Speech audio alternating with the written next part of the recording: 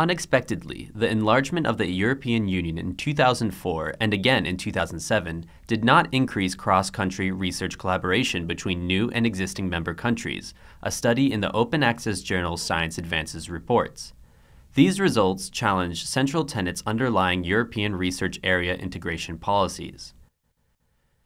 In an effort to increase the international competitiveness of the European innovation system, the European research area aims to eliminate challenges of cross-border research. To better understand the impact of these efforts to expand scientific competitiveness, Omar Doria Arrieta, Fabio Pamoli, and Alexander Peterson studied millions of research papers published between 1996 and 2012. They also analyzed data on government investment, skilled professional mobility, and global migration.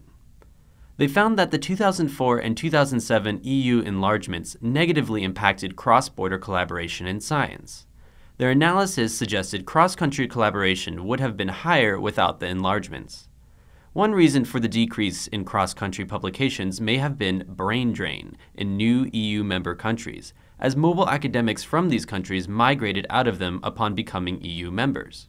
Thus, the cross-border links they had previously mediated between their home country and their destination country were eliminated.